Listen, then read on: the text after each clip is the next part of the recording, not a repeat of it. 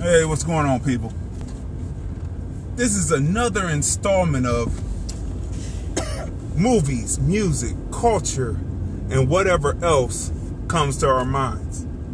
I'm Crazy Dee, and sitting beside me is Tracey Deeyon. All right, how you doing today? Listen,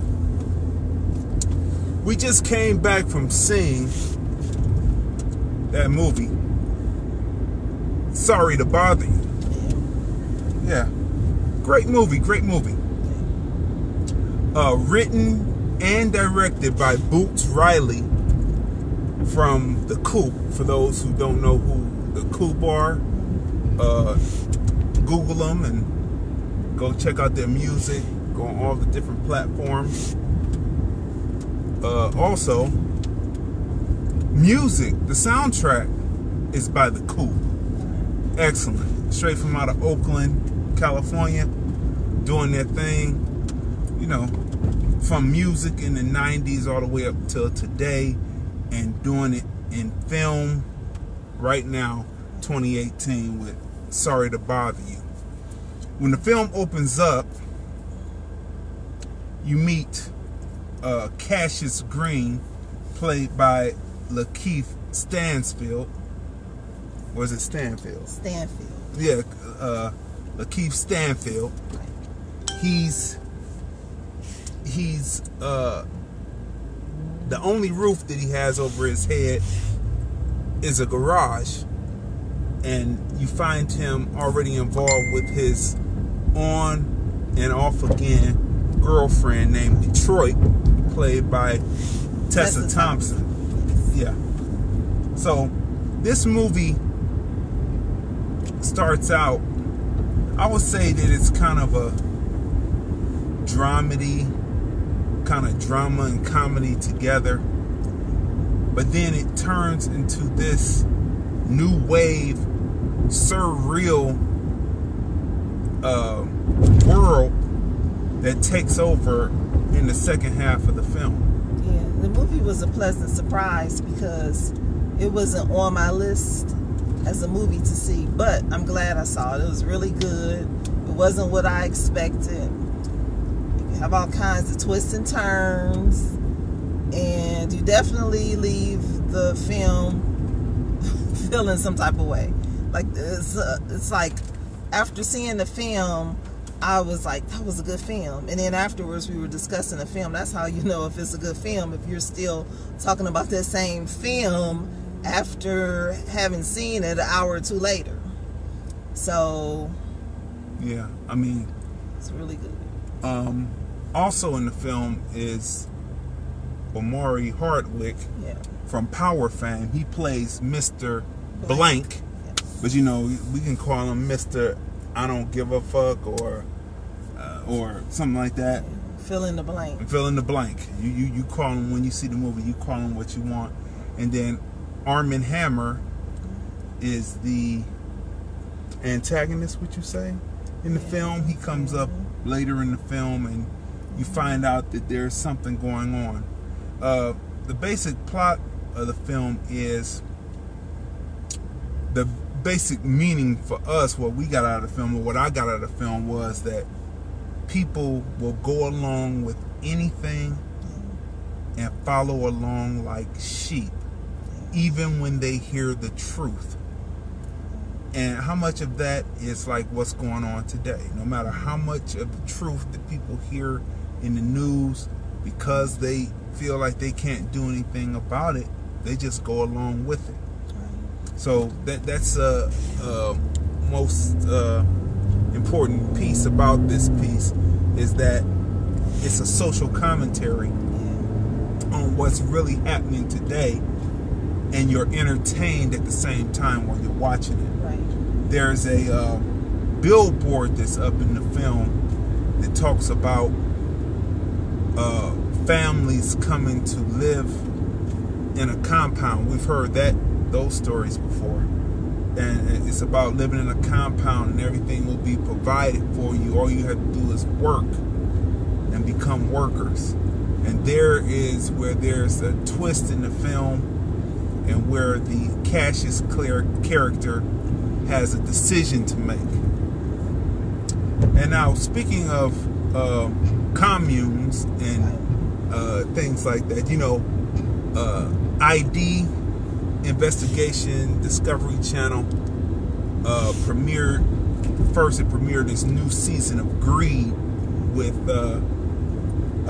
Kwame Kilpatrick, former Detroit mayor, and they also have a new one called People Magazine Investigates Cults, and the cult that they had on there was run by Dr. York. Right. Now, on the thing, they didn't call him Dr. York. They called him by his first given name, which is Dwight York. You know, they wouldn't call him Dr. York throughout the thing. So, as the story sets up, you know, many people know the story, many people don't. But, you know, after reading about drinking the Kool-Aid and with Jamestown, Jim Jones, not Jim Jones the rapper, but Jim Jones, the spiritual cult leader, the white guy. After reading about him, and you know, that's where the term "don't drink the Kool-Aid" or "drinking the Kool-Aid" came from, because he ended up poisoning all of his faithful by having them drink the Kool-Aid. But anyway, after watching that, well, I believe in anything that's cultish in the first place. But. So, they tell the story about how he, to me, just me listening to it, he picked up elements of the Nation of Islam teaching, the 5% teaching, and other teachings that came around, Noble Drew Ali, all these different teachings that taught black men and women about who they are and who the devil is, actually. So he picked up this and he was using this. But somewhere along the way, it twisted off. Now, we don't know how true the people who were eyewitnesses, who were actually there, how true it is, because you don't know why people do what they do. But they seemed credible, but you would have to watch it for yourself and determine that for yourself. However, if what they say happened is true, and it went from him marrying grown women, then marrying just turned of age teenage women, then messing with young teenagers like 14 and 15, then ending with a 5-year-old child as the story went. And then the other woman who was on there, who was also an eyewitness, brought in the part about him messing with little boys, as the story goes. Now, like I said, you have to watch it for yourself and determine for yourself what you believe to be true. So, you have to weigh it out, because, producers, the story that they want to tell and want to lay on you for you to believe, every story has a slant. That's what you learn in film. So that's what you have to remember. So besides that, however, what I don't understand is they talked about him messing with the women, but they kind of glossed over him messing with the little boys, basically raping the little boys. Raping little girls, that's horrible, and raping little boys is horrible. But so they should have had the same equal weight in the story. What do you think? Just trying to be objective, because television, they have a way of lying to you. Yeah, and skewing facts and sensationalizing things, and so we kind of just know how they are as far as covering us. African Americans, So I don't know who the producers were, but it was something on the ID network, and it was interesting to watch. And it started off, like Dee said, the premise was good, in the beginning, to bring people together, black people together, to educate them. And they were actually speaking in Arabic. Yeah, multiple languages. Multiple languages. Little children. I mean, that was great. But then it became kind of twisted and skewed. So, like I said, it was on television. And television is entertainment. So, you don't know what was actual fact and what was fiction. Right, because it was interesting. They can take scenes like he pled guilty in court. But they said that he pled guilty to these charges, but they were also trying to get him up on tax evasion, so you don't know which time he was actually saying I'm guilty. Right, because they could have edited it any type of way. They could chop it any kind of way, but this is my point about this. If you read Genesis 18, verse 18 chapter 18 through 19. It starts with Sarah and Abraham, and they're visited by three men, which always, the three wise men, that's a story that comes up. Everything in the Bible comes up in threes. It comes back again, and it tells the story again in threes. So you go through Genesis, you go through Exodus, you go through all of them, and they tell the stories again in threes to reinforce the story to you. That's besides the point of this right here. But if you go to chapter 18 through 19, it talks about how Abraham is visited by the Lord and two angels. Abraham automatically knew who the Lord was, and he automatically bowed down to him, and they were sitting there talking. Now, at the same time, there's another story, the justification of a story that's going on at the same time. It's parallelism in this story, and I've never seen it depicted in film quite like the way it's described in the Bible. The people who wrote the Bible, who wrote that story, some people say Shakespeare wrote the Bible, translated it and turned it into stories that people could understand. But whoever wrote this story, the justification of what's going on, the parallelism, I would like to see that in film, even if I would do it myself. But say hi to Kayla. Hi, Kayla. Okay, at the same time that the Lord, God, is talking to Abraham, he has his two angels. And at one point in the story, he looks at his angels and he says, should I tell him what I'm planning on doing? And he talks about Sodom and Gomorrah. And so Abraham you would say that he was tempting God, but he said not to be, I'm putting it in my own words, not to be disrespectful to you because you know who you are, but if you can find 50 people there. Okay, so what do I mean by that? In the story, they're talking about that he's going to destroy Sodom and Gomorrah because it has turned sinful. There are no good men or good women in Sodom and Gomorrah, and it has turned sinful, and it has turned its face, or the people have turned away from God and are doing all kinds of dirty things. Okay, and so Abraham, knowing that Lot is there, it doesn't tell you in the story, but you put it together as they do it. But knowing that Lot is there, he asks God, what if there are 50 people? And then it goes from 50 people to 40 people to 30 people to 20 people to 10 people.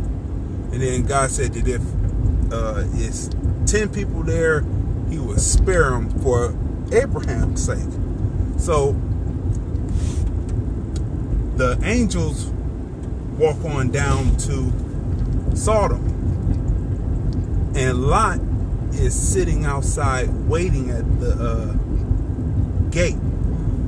of Sodom. So he automatically recognizes angels, you know, as the story goes. He automatically recognizes them.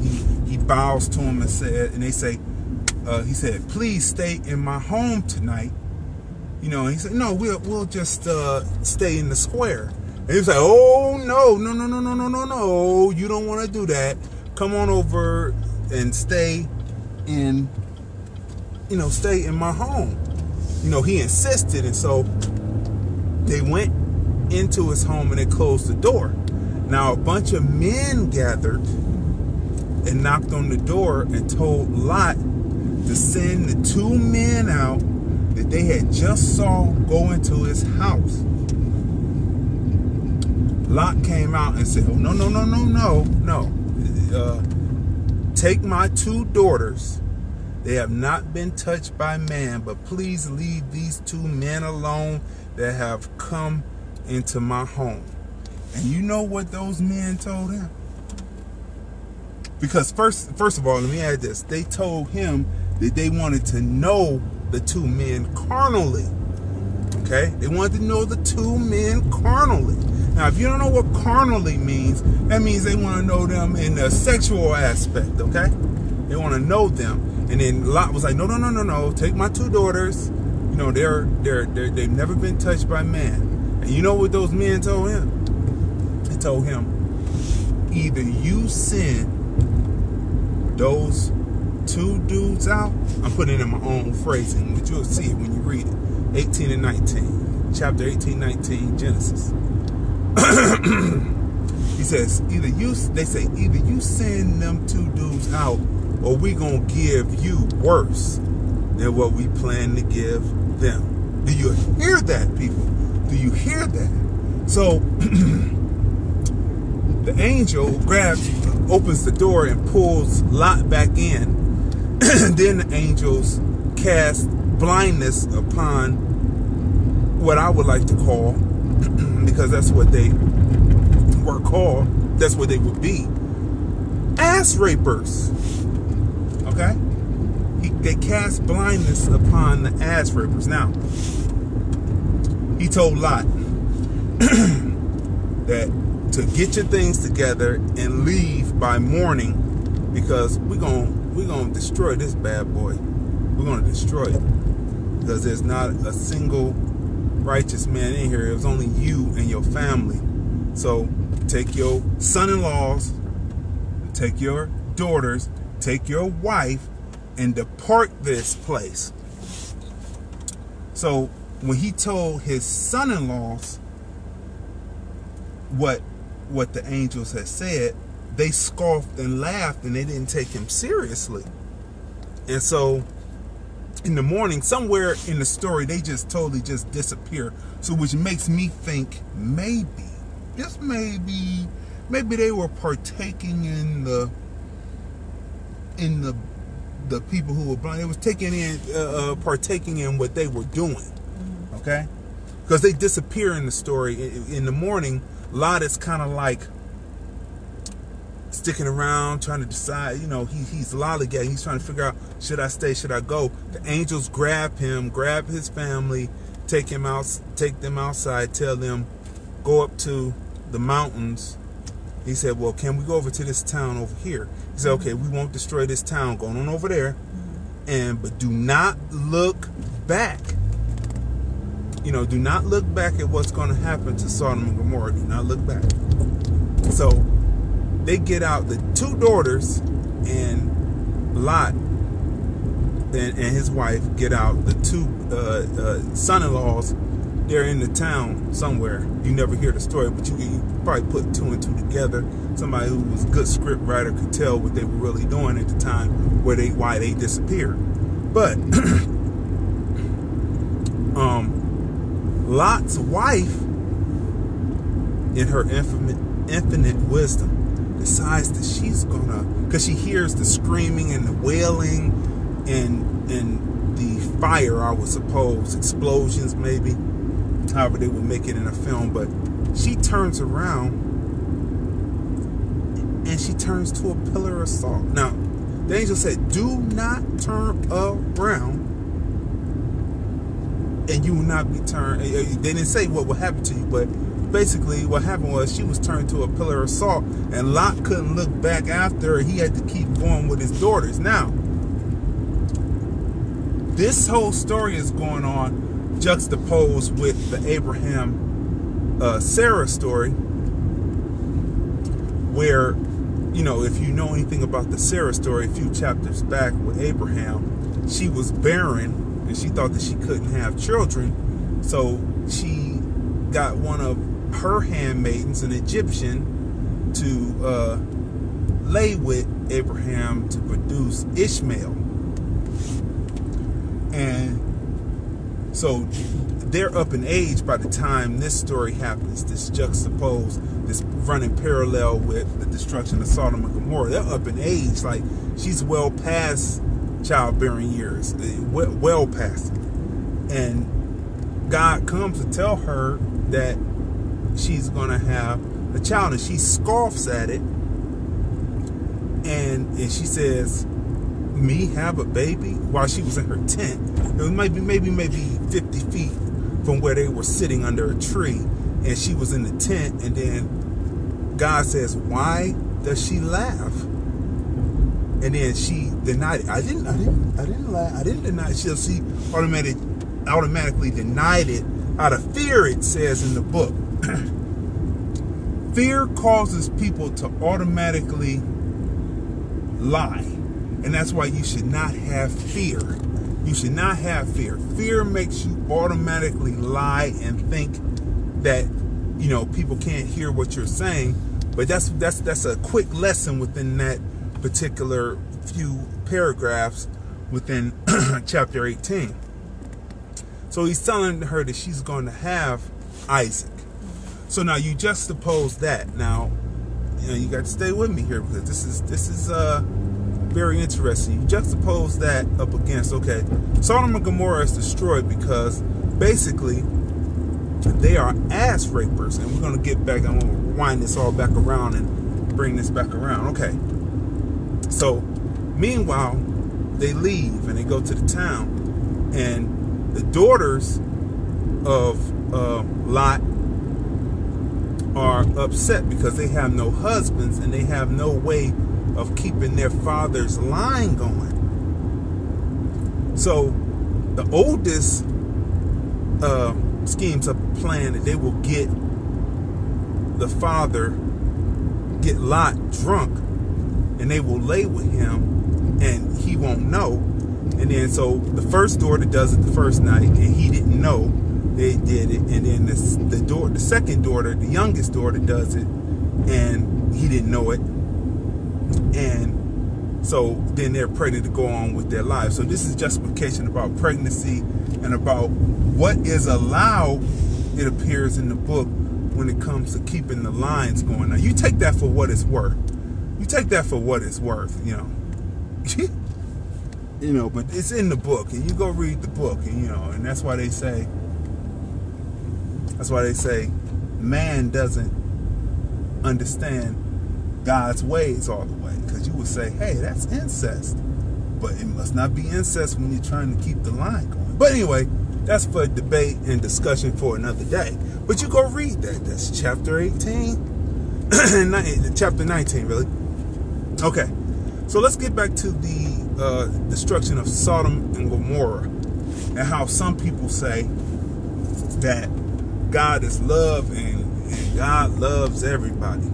Well, they haven't read chapter 18 and 19 of Genesis, where it clearly states that Sodom and Gomorrah was destroyed because, at first it was being planned to be destroyed because he had heard all kinds of rumors about it, so he was planning on destroying it. But then Abraham tried to give it a reprieve and get it down to at least 10, and he said, okay, if it's 10 people in there, he'll spare it. But once the dudes came out there who were stricken with blindness because they wanted to basically ass rape the two angels, once they came out there and they were stricken with blindness, the main point, the point is, I just have to be clear that people who entice, who don't let a child be a child. Don't let a girl grow up to naturally find love and experience that. Don't let a boy naturally grow up to be who he is without any tampering. In my opinion, just my opinion, they are ass rapers. And if you read chapter 18 and 19 of Genesis, there is no forgiveness for those type of people who would take something for somebody, which wraps back around to the Dr. York story, where they were basically saying that Dr. York was what I just said. And who's to know? But watch the story and you judge for yourself. Read the book, Genesis chapter 18, 19 in the Bible. Read those passages, and then you make your decision for yourself. But, you know, people have to decide. And for me, I'm like, live and let live. Just don't bring it to me. I'm not interested. Don't bring it to me. But live and let live, because ultimately, if the book is saying what it's saying, and you're supposed to believe what the book is saying, then sooner or later, judgment comes to the ass raper. All right. Now, I just had to get it out there, because, you know, the other side is having a field day. They're having a good time, you know. And like I said, to each their own. Do what you do. Just don't bring it to me. But the other side is having a field day. But anyway, okay. So the other story that they followed up with was the premiere of Greed, which is on CSNBC. Like, it wasn't MSNBC or NBC, but the financial channel, which is it wasn't on NBC. ID. Right, that wasn't that. It's the CNBC, and it was the new season of Greed, and they dealt with Kwame Kilpatrick, and they talked about how he was up there with Obama. We might not have had Obama if Kwame had done the right things, it appears, by what they report. Again, television, you know, you can only believe like a little bit of what you hear on television. But here he is. He's a young man, youngest 31 years old to be elected mayor of Detroit. And the older black established business leaders, politicians were looking for someone new to move forward with the new agenda for Detroit, to rebuild Detroit and to give Detroit basically a facelift through having new blood. And so he read in the Bible, passages in the Bible, and he presented it to him. He said, this guy was only 30, and I believe that I'm the one to lead it. And they took it, they ran with it, they believed it. As soon as he got in, though, the party started. This is disappointing. It's really disappointing. You know, I used to really weigh in. I used to really feel heavy when different black leadership or different people who are in prominent, who were black, important people, would get into trouble, and they would have clay feet and they would fall down. But then after Jesse Jackson did what he did with his child, that was when I said, no, every black man is not judged by what these particular black men are doing out there in the society. So after him, so when Kilpatrick came around, I said, wow. And you know what they didn't cover, though? And it was covered highly, because, you know, in my retail days, I used to sell DVDs, and the DVDs, like the Street Stars and others, would have these in-depth stories. This is where most of this ID channel stuff comes from. Now they just watch the DVDs and now they copy them, and for some reason, black folks, some will get on camera easier for them and not think of it as snitching or dry snitching when they're doing something for a white concern. But That's neither here nor there in this discussion. Take that for what you want. Is it True Network? Yeah, True Network. True Network is based on everything that came out, everything originally that came out and showed the stories that were on DVDs first. That black producers, black cameramen, black editors, black DV duplicators had created to sell to make money. And then somewhere they passed a law that you couldn't sell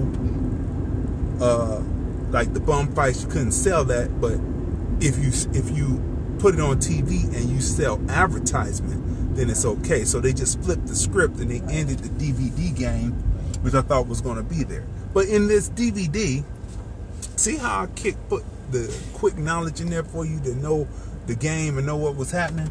But anyway, so the DVD went into more detail. It talked about how, you know, there was a party at the mansion, and how Kilpatrick's wife allegedly, gotta say allegedly today, took a leg from off a table and beat this woman. But they left that all out the story. They referenced it a little bit, but then they didn't reference about what happened to the woman afterwards, which we won't reference that either. But they didn't reference it, and it's the things that they leave out of these stories that, you know, really show, you know, tell the truth, tell the whole story. The one thing that I liked about the DVDs, like by Street Stars, and especially the one called Game Over. Oh yeah. When let me tell you something. When Game Over came out, and they told the story, and they talked about the uncle, and they talked about the little boy and what they did and how he bled out.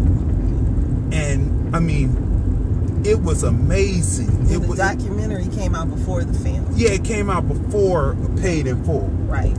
Paid in Full was basically verbatim what the documentary told.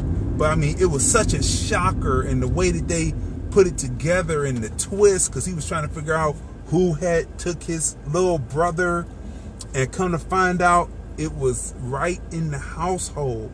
It was crazy. I mean, that DVD, and that was great film making, great documentary. It had the twist in it, and it was shocking. And so looks like Sorry to Bob. Twist. Yeah, just like sorry to Bob. There's a twist. There's a twist. And what you find is, when you've been in it for so long and you deal in film or you dealt in music, you find out that the dominant culture often takes what you do, repackage it, shine it up, and then they will try to sell it back to unsuspecting people who look like you. And some of us soak it up, hook, line, and sinker, like it's the best shit ever. Yeah, it's the American way. Like it's the best thing ever, and like we as a people could never do it. But when you're in the game and you understand it, and you have an overstanding also of it, you realize that most of the things that are done on TV or anything, music, anything, came from us bringing the idea first. So I mean, it's a shame. But what about Top Shottaz? That was another film, independently made. It just you know. And then after that, shortly after that, Belly came out. Right.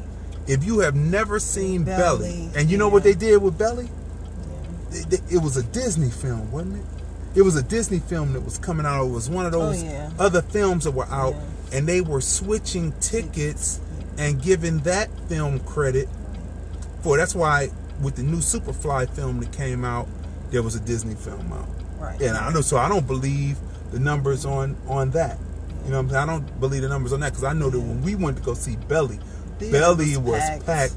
And Belly, let me tell you something. If you want to see a great film, Belly by Hype Williams is one of the best shot films is shot dark, like Scarface. Anybody who complains, I'm not Scarface, excuse me, Godfather. Anybody who complains, they say, well, we watch it at home. Well, stop watching the bootleg for one thing. I mean, it's very important. Bootlegs take it down a few generations and make it look crappy.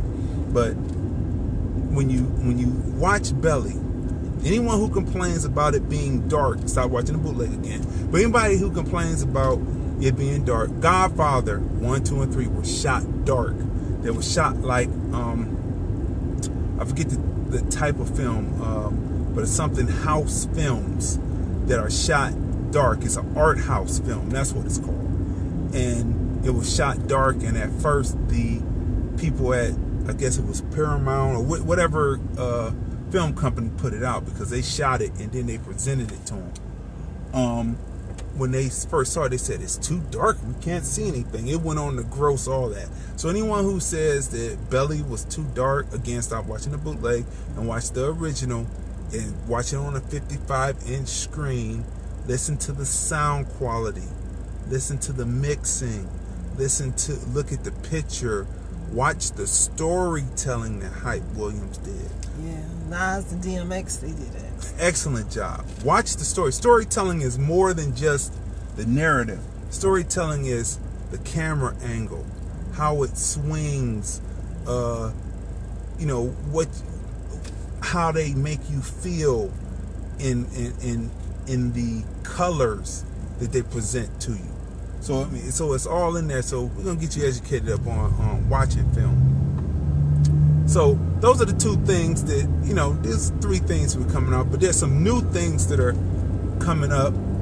Some new films that are coming out. Grab that piece of paper right there. We're going to run down some of these new films that we're going to be talking about in the future when they come out.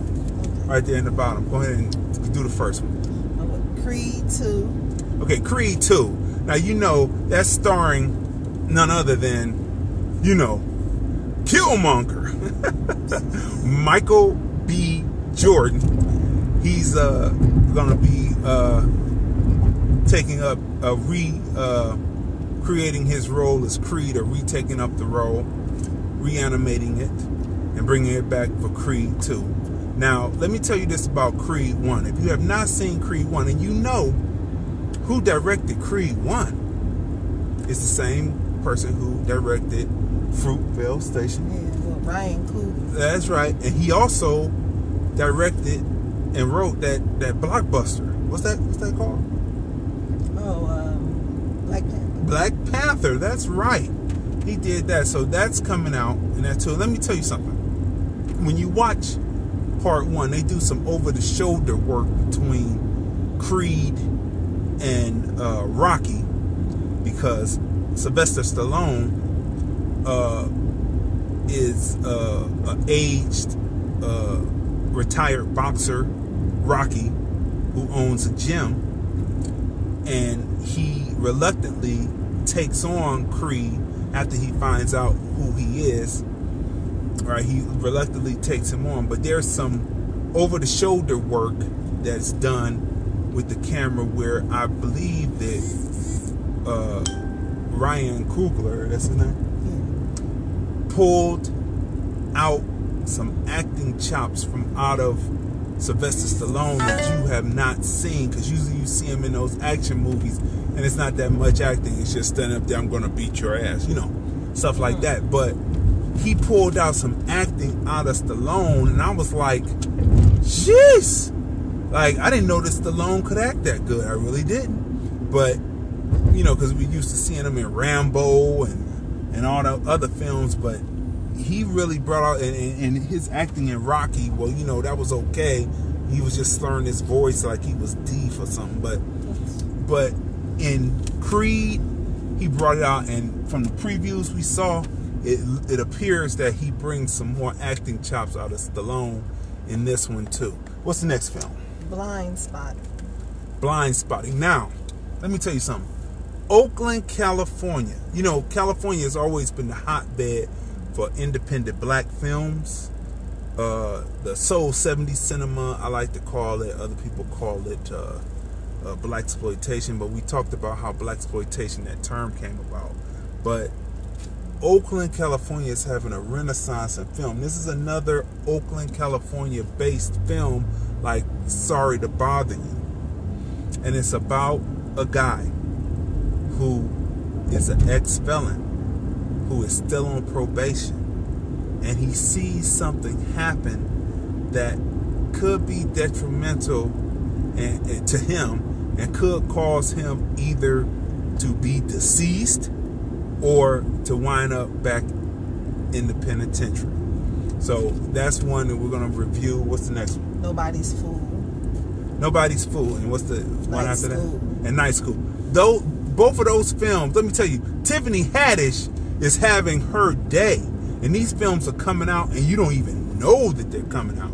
But she's having her day in the sun. She's been working hard. We remember seeing her doing stand-up in the 90s, right?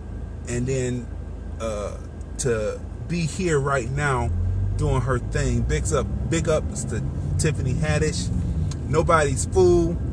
She's a person who's getting from out of the she's being released from the penitentiary. It's a BET film too.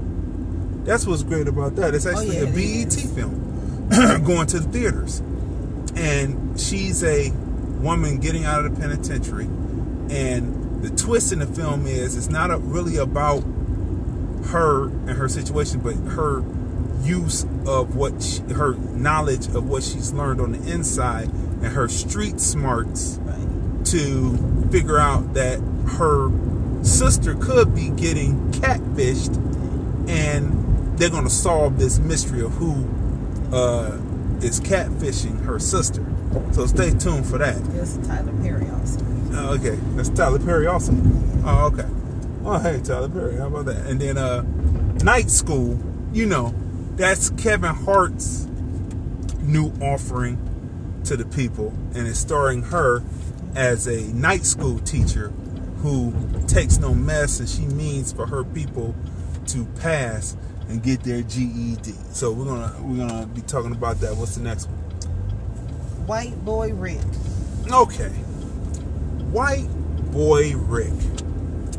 You know, what's funny about this film is I wouldn't necessarily say that I wouldn't necessarily say that it's a black film, but it's got a lot of the stars. Like there's actors from Atlanta in it. There's the who's who of black actors playing basically drug dealers, right? That's what this story is basically surrounding. It's surrounding a certain era in the crack era, and it's supposed to be based on a true story about this white kid, 15 years old, named Rick. And you know how in the neighborhood you would have the people who the white kids that were in the neighborhood that couldn't escape because they didn't have the financial means to, when the white flight was going on, they didn't have the means to escape and get out of what they thought when the realtors were coming around and saying, the black folks are going to take the property value down. You should sell and start this urban sprawl in the suburbs. And for the ones who couldn't get out, we would call them White Bob, White Sue, White Mike.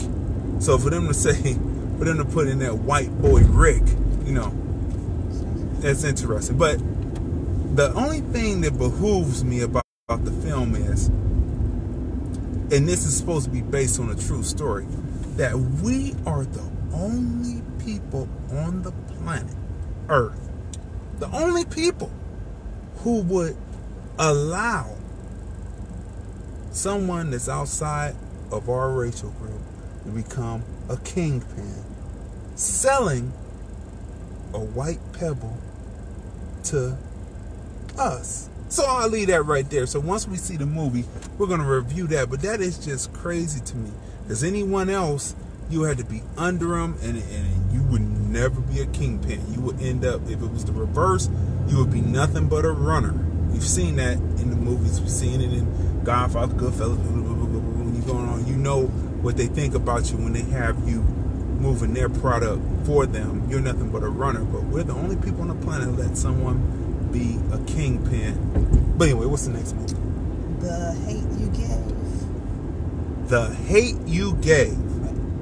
This is by a veteran filmmaker who has been around since the early Spike Lee era, and he's come back out to bring his voice back out in these times that we find ourselves in, where everything seems like it's going in reverse.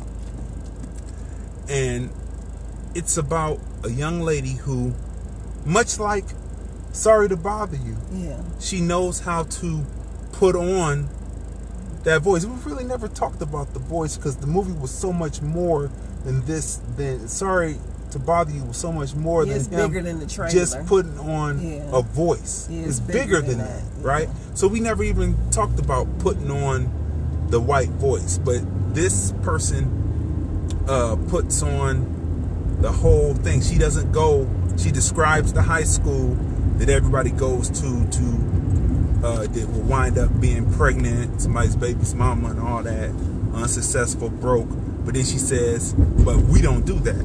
We go to such and such prep school, and she has on her uniform, looks like a Catholic school uniform and all that. And she talks about how she acts a certain way, but on the weekend she's able to cut loose and actually be herself. So this is talking about switching from being acceptable in the white areas and then still being able to be accepted in your area. Like there shouldn't be a division like that anyway. But anyway, it's the way it is. That's the way they've made it, and so we work through it. But so that's what the movie is about. But then there's a twist.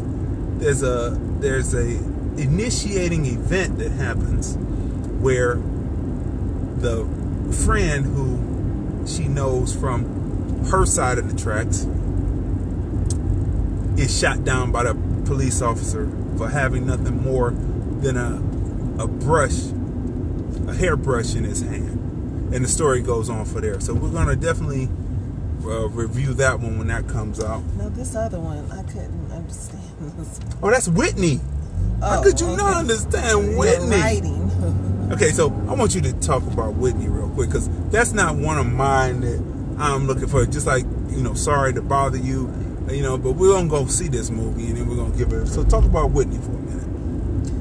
Whitney Houston is an icon. So just to be able to sit in the theater and to hear her voice and see concert footage and just, behind the scenes information. We've seen the documentaries on television on, when Whitney passed, there were so many, a Lifetime movie was done on her. I believe the VH1 did one also. And so, but the documentary that's in the theater is supposed to give you another aspect based on other people who were around Whitney and I guess their point of view and their thoughts on what her life was. So if you're a Whitney Houston fan, be interesting to go and see. And then what's the next one there? That's it. Oh, you went around it. Oh, okay. So listen, people. We are in the middle of a renaissance in black film, or storylines that involve black people. So we have to, venture out and support these films. Not to think that one day, not to say that if we support these films, then they'll keep on making films. Because we know each generation, we've seen it, where there's a renaissance, and then for some reason, they clip it out. But right now, we're winning because Me Too and Enough now have come in and have started to clean house of those who were I would like to put an adjective to it, ratchet decision makers that had the casting couch and anything else they could think of to do, and some of them were ass rapists. But anyway, we'll leave it right there. You can say no to the casting couch. Yeah, you can say no. It wouldn't exist if people said no. Yeah, that's true. Okay, so this has been another presentation of movies, music, culture, and whatever else comes to our minds. We would like to thank you for watching. Make sure you go check out Sorry to Bother You.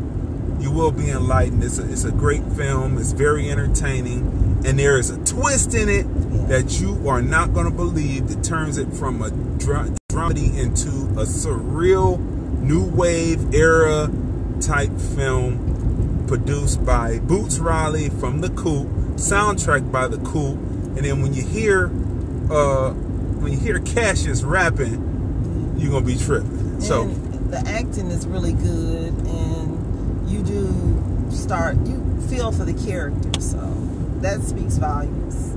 Because it's not just a film; it's a film. After seeing the film, you're like thinking about the film, so you know that's a good film. Like I said, after you've left the theater or after you watched the movie on television, and you find yourself talking about that film a few hours later or the next day later.